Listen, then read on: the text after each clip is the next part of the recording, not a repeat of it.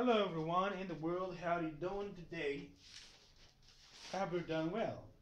It's me Zaki, your English teacher, and today we're going to talk about a very simple lesson. It's about the K letter, okay? So your mouth shape is like this. Actually, it doesn't matter because the K letter all focuses on your vocal cord. It does not move, but and also does not vibrate. So it's like there is no vibration. There's no sound here. It's just like drums. Maybe those who like read books know what I mean. So it's unvoiced, not voiced. Okay. So we have the K letter here that is pronounced or not pronounced. Okay.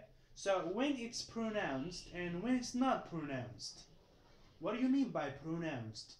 Well, pronounced means that you can hear it. So for example, keen, keep, key, kiss, kitchen.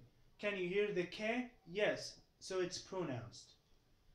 And these are the phonetics.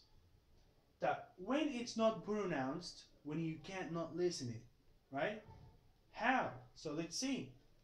Knee, no, knock, knife. Could you hear the K? No, so it's not pronounced. So what we have learned so far, that the K has two rules.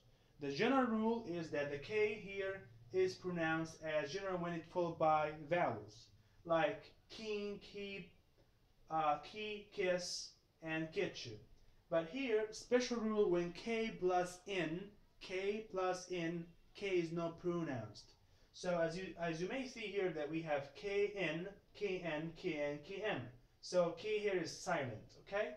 Because there's N followed by K, or K after before N. KN. Knee, no, knock, knife, knowledge. And in the American they say knock knock, who's in there. So that's what we have learned so far. Hope you are enjoying this series of learning English online. And if you want to learn more, you can go to our page on Facebook, which is www.facebook.com/learn.special.english, and see you soon. Bye bye.